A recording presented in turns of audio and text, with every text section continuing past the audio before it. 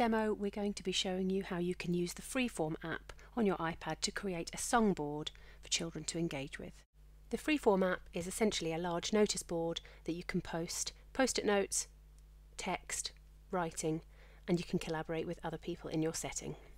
Firstly, we're going to create our songs using voice memos. So first of all, on the top right of your screen, open the Voice Memos app, and on the bottom left of your screen, tap the record circle and record the first song you would like on your songboard. When you're finished, on the bottom right, tap Done.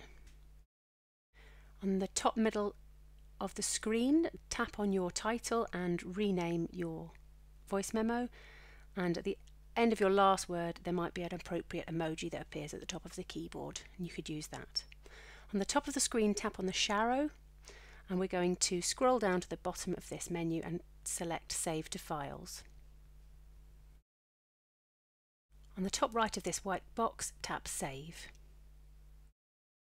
To record another song, on the bottom left of your screen, tap the red circle. Repeat this process as many times as you would like to create as many songs as you need.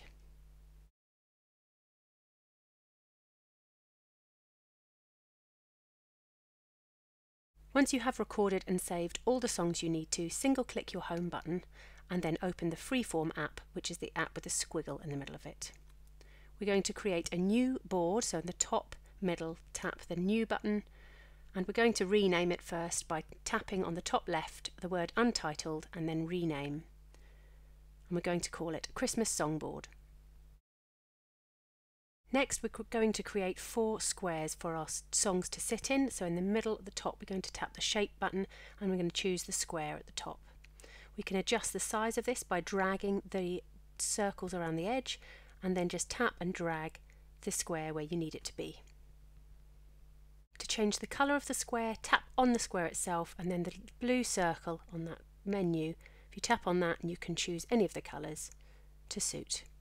We're now going to duplicate this box, so on your white menu there, tap on this square with a plus in it and it will create an identical version of this red box. Drag the box to where you want it to be, tap it to change the colour, and on the bottom left tap on the red circle to choose a different colour. Then tap on your duplicate icon again to duplicate the box. Continue changing the colour and duplicating the box until you have 4 different colour boxes. So as it is, the children would currently be able to move these boxes around and we don't want that. So on your menu, tap the 3 dots to lock each box. Select Lock from the menu. Select the next one and select Lock. And continue until all 4 boxes are locked.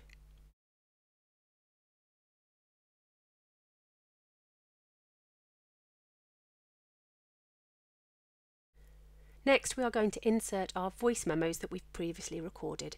So on the blue icons at the top, select the right-hand one and select Insert From.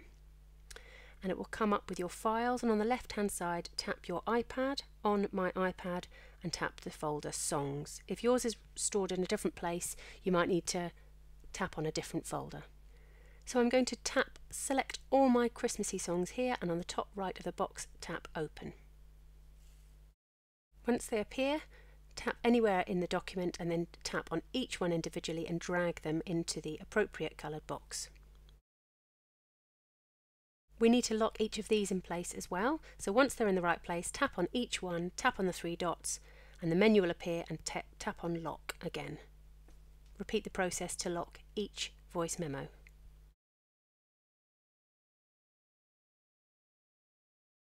Next, we're going to choose an icon for each of our songs. So at the top icon, tap the square in the circle, then on the magnifying glass on the top left of that box, type in chimney, because we want to find a chimney icon, tap on whichever one you want to use, and drag that to the place you want to use it. Tap on the icon and tap on the blue dot to change the colour to any colour you'd like. I'm choosing white. We're going to lock each of these icons too, so tapping your 3 dots, select Lock to keep that in the right place. Repeat the process for each of your different songs. I'm going to choose the donkey for Little Donkey, tap on the icon you want, change the colour by tapping on the blue dot, and then 3 dots and lock it as well. Repeat the process for each song.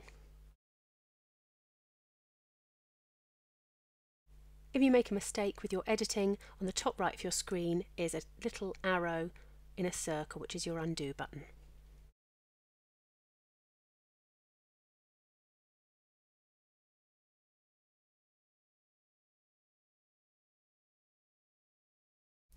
The children can tap on each of these play buttons to be able to listen to each song in turn. If you would like your children to be more independent in the use of this songboard, we recommend that you enable guided access on your iPad.